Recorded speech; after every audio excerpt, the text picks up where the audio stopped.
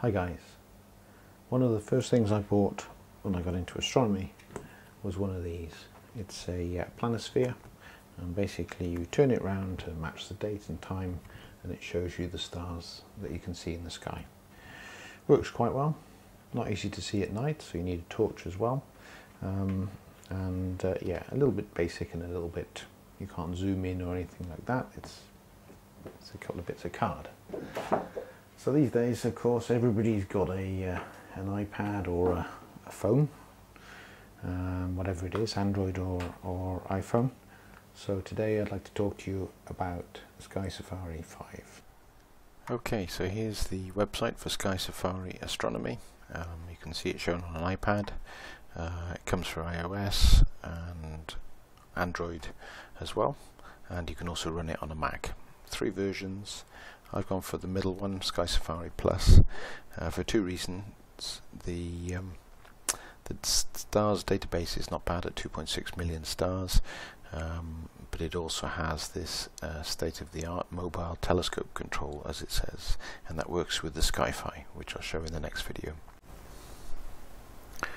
Okay, so when we open up SkySafari, we see some default configurations, and the sun is up, but we can still see all the stars, so that seems a little bit strange.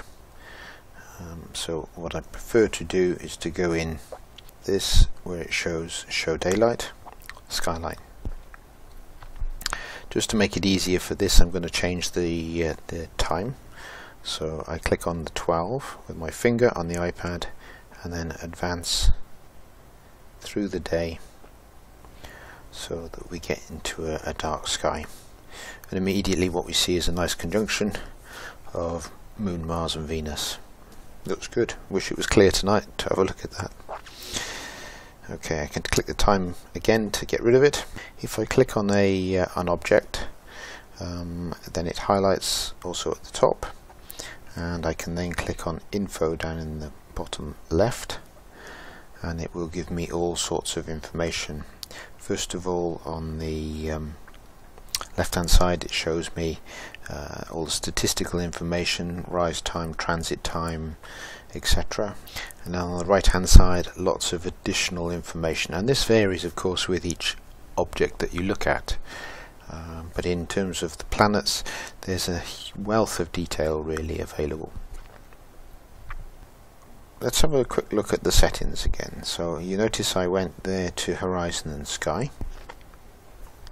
Down the bottom here we have different panoramas we can use, and at the moment it's set on Chester Park, but it could be, for instance, Desert Road. So then you see that the ground has changed completely. You also have the option to use your own. So I've created a 360-degree panorama from the point where I normally put my telescope in the back garden.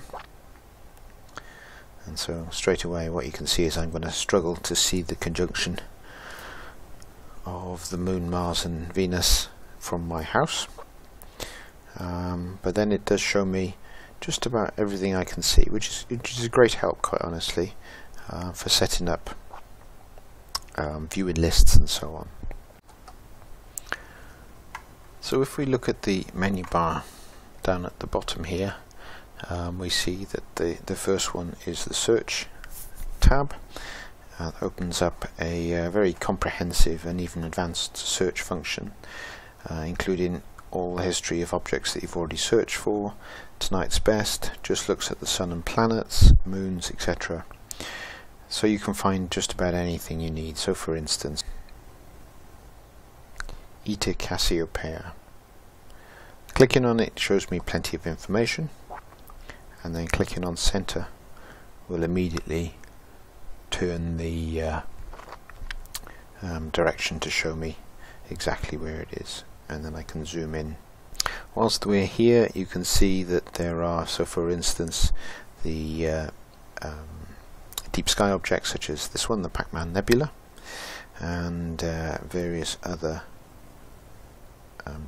things. So for instance, open clusters are shown by this dotted circle. And if I could find a planetary, Yeah, there we go.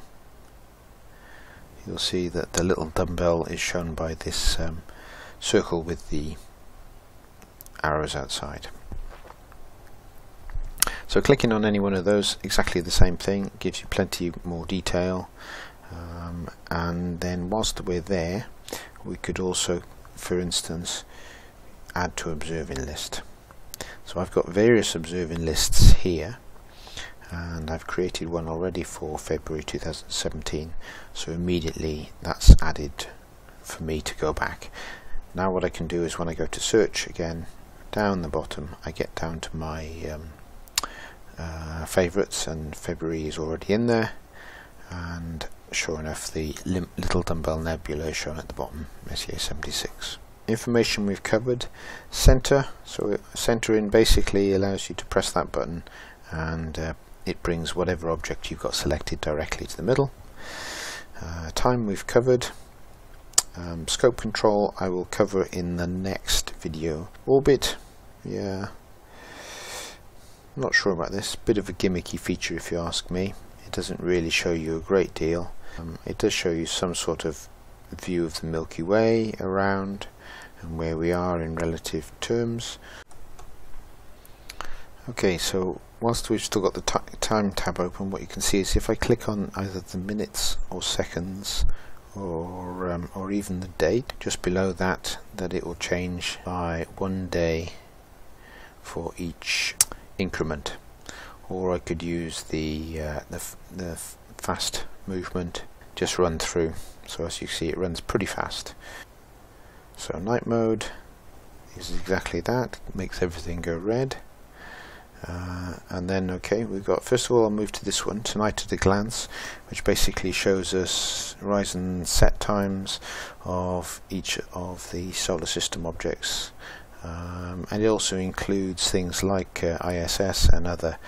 And then next to it we have this Sky and Telescope interface. So what you can see here is it talks about the different dates throughout the next week and what's going to go on. And if I click on the View tab and then zoom out a bit, then you can see, yeah, what we get is a description of what's going on for each one of those. Let's have a little look at the settings in a bit more detail. But a couple I would like to come down to are things like the constellations. So you can see that the constellations are shown as lines. They could be traditional or modern lines, but you can also show them as mythical figures and even indeed as boundaries. And then we can also show their names. So what have I just done? Well, okay, so now what you can see is the sky compartmentalized into each of the 88 constellations. If I click on one without selecting a star, then you can see it's highlighted it now, and the same thing if I go there, then I get lots of information about the constellation directly, including the major stars included. I could also point out that there's a little help icon down in the bottom right, and clicking on that takes you to a context sensitive help, which is pretty good actually, I have to say. If you get lost on anything, the help tells you pretty much everything you need to know about it. But the important bit I want to move on to is this. It's about the telescope, and what it allows you to do, you can see under the equipment it says tap to configure. So if I click on that, what it allows you to do is to set in your existing equipment. So for instance, I've got a 10-inch Newtonian and a 5-inch Mac, and yeah, I can basically just set that up. I can call it what I like as a name, put in the aperture and focal length for both of them. I can then move down and include the eyepieces that I've got, exactly the same. So for instance, on the axiom, put in your apparent field of view, etc. You can put in binoculars, 10 by 50s. I've got a 2 finders on the different scopes. I've got a camera, and which is great. So now what I can do is I can go into display, and I can show in there some things like 9 by 50 finder scope. I can show the Newtonian with the 15mm, but what I do need to do is this item down here is show even if not connected to a telescope. I can also put some labels on which will help me identify them. And now if I open it up, what you see is the patch of sky that I will see through first of all the 9x50 finder, and then also the 15mm axiom connected to the big scope. So if we go over to M42 for instance, what you can see is that if I was looking through the 10-inch Newtonian at M42, I'd miss out on M43 a little bit because it wouldn't quite all fit in. But that's a really nice feature, and you can change it to show all sorts of other things as well. So for instance, if I choose that, I can choose any of the other eyepieces, or I can indeed choose the camera, so I can see what field of view I will get through the Nikon. Perhaps I would like to try and rearrange it slightly. Well, we can do that as well. We've got field rotation, so I can do this, move it round a little bit, and then I can see what I can actually, if I can get M43 in there as well. Okay, plenty more I could show you, but that's about it for now. Thank you for watching.